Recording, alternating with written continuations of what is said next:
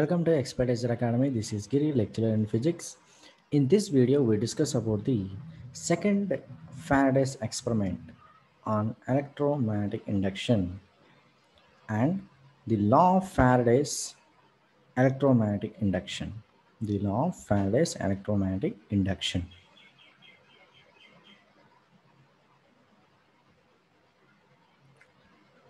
See this Faraday's experiments on electromagnetic induction. Before video, we discussed about the Faraday's first experiment. In this video, we discuss about the Faraday's second experiment. Okay. Look at this electric circuits. This is the primary circuit. This is the secondary circuit. So how to identify primary or secondary circuits? Primary and secondary circuits.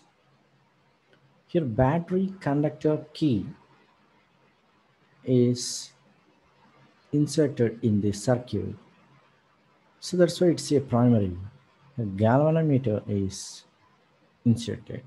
So that's why this is the secondary circuit. Okay. So what is the internal concept in this Faraday's experiment? Internal concept is how to generate the EMF and also how to observe the production of induced current in the circuits. So that's the meaning of electromagnetic induction. Main theme is experiment on the electromagnetic induction. You have to find the electromagnetic induction process. It's nothing but the generation of electromotive force and induced current. Okay, look at this. When the primary circuit is closed, this is the closing position of the primary circuit. Closed, current grows from 0 to maximum value. 0 to maximum value. Obviously, here current generates from battery positive terminal to negative terminal.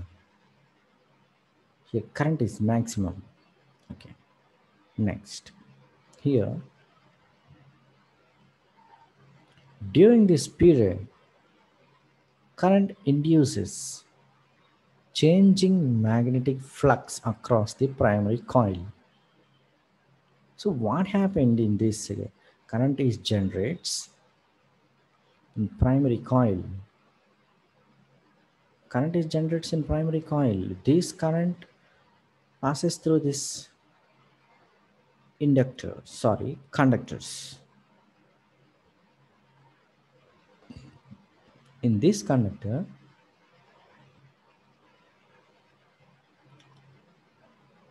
there is a production of the induced current. There is a production of the induced current. So how to identify the induced current? Already there is a electrons in the conductors. These electrons are randomly moving in that conductor. So there is a small amount of current is generated in that conductor. It's very negligible amount. Now we're generating the electric current by using the battery. This is opposite to the direction of current generated by the electrons inside the conductor before connecting the battery.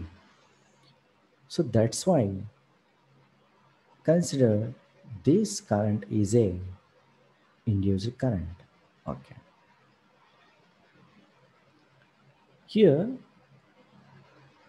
current induces, okay, this is induced current. changing magnetic flux across the primary coil. So what is the meaning of magnetic flux?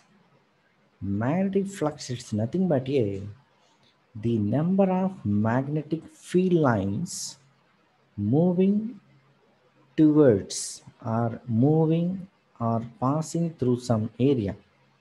So simply magnetic flux is nothing but a number of field lines. Number of field lines. Okay. So these field lines are moving in this particular area. The flux is generates. Okay. Here, so finally, what happened in this primary coil? Current is induces, flux is generates. Coming to this changing magnetic flux is linked across the secondary coil and induces EMF in the secondary coil.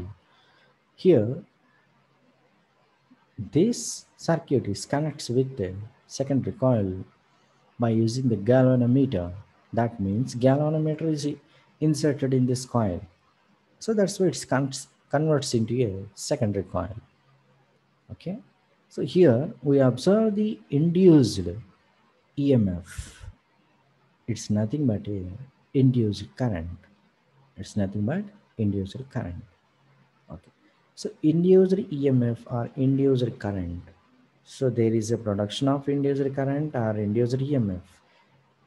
That is electromagnetic induction.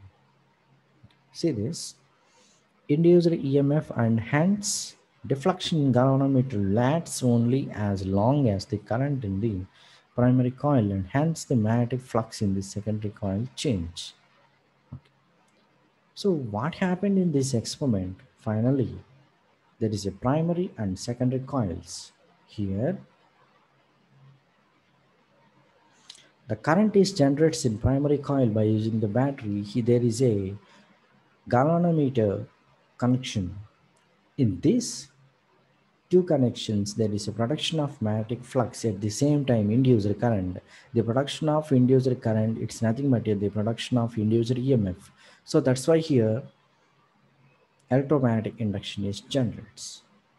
So this is the observation from the Faraday's second experiment. Coming to next topic in this video, that is Faraday's law of electromagnetic induction. Faraday's law of electromagnetic induction. Okay. See this.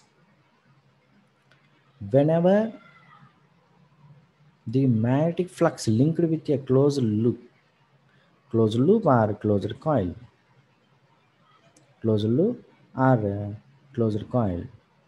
and EMF, that is electromotive force, is induced and hence electric current flows in the current. This current is called an induced current and the EMF giving rise to such current is called induced EMF. This phenomenon is known as electromagnetic induction. Now only we discussed about what is the meaning of induced current. So that is simply the production of induced current at the same time the production of induced EMF. It's nothing but electromagnetic induction. Okay. There is a two types, two laws,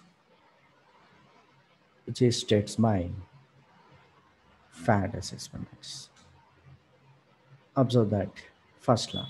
Whenever magnetic flux linked with a closed circuit changes, the flux is changes and EMF induced in the circuit, which lasts in the current a circuit as long as the magnetic flux is changing. So what is this first law?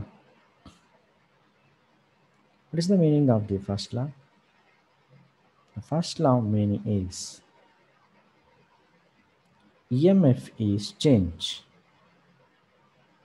EMF is change, which is generated by the change in magnetic flux. So that's why both are equal. The change in EMF, that is equal to change in flux. That is the first law. Coming to second, the magnitude of induced EMF in a closed circuit is equal to time rate of change of magnetic flux linked with the circuit. Here we discuss the EMF is induced in the circuit which lasts in the circuit as long as the magnetic flux is changing. So magnetic flux is changing. At the same time here EMF is induced. So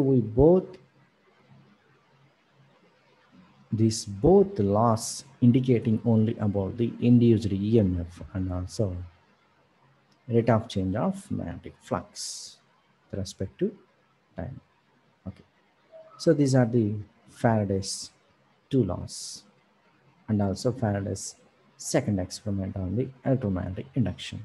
So thanks for watching this video. For more videos, visit www.expertisoracademy.com. Thank you.